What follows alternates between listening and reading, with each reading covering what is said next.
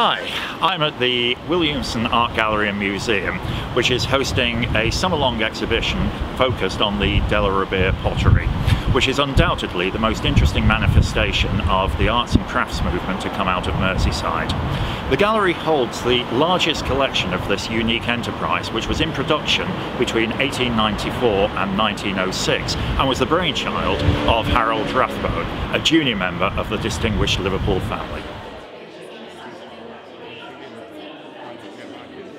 I'm talking to Alison Bailey-Smith, press officer for the Williamson Art Gallery and Museum. Alison, a busy night for you. Oh, it's been fabulous. A nice turnout from the friends and from other people as well. We've had people from Rathbones who helped sponsor the event and from John Moores University. An awful lot of work has gone into this on your part, I dare say. I think more from Colin, Julie and Julie, really, to pull the exhibition together and to write the book.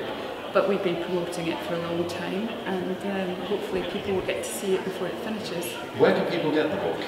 The book's available in the gallery, or you can just search from Renaissance to Regent Street and you can buy it online. But we'd prefer you bought it in the gallery. Of course. How long does the exhibition run for? It runs right until the 4th of September, and we're open Wednesday to Sunday 10 till 5 o'clock.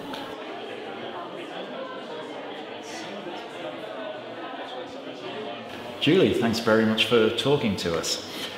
An exciting evening for you. It is, yes. It's taken a long time of preparation. But, Tell me more about your interest in the Della Robbia pottery. I think the attraction, visually, it's very exciting. I love the colours, I like the fact that every pot is different. I love English porcelain, but so much of it is churned out, it's the same. But there's not one piece of the same. Even the panels, there'll be different on, because they were all done by different people. I love that, and I love the colours that they use. I think it's a very romantic time, the fact that you wanted to change the world. You wanted to make conditions better for workers. It was a battle against industrialisation. It's all brought into this one story of this very tiny and for decades and decades obscure pottery. And that's what I love about it. I think it's just the individualism, this sort of fight of the ordinary person against the great industrialisation and the machine. That's great, thank you, Julie. Right. It's definitely well worth a visit down to the Williamson Gallery to see this.